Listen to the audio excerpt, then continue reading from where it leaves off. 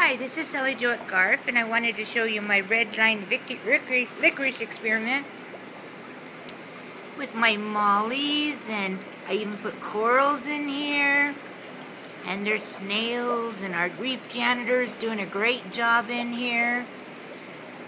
And I feed this one a milkshake and live brine shrimp, and they love it. I mean, you'll see the bugs come out, and it's been so much fun. I did a second one. Here's the second one. Red vine licorice number 2, reef tank.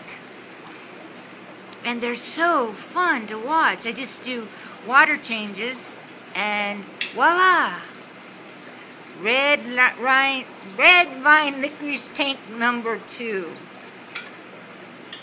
This one's about 2 weeks old, and this one right here is about a month old.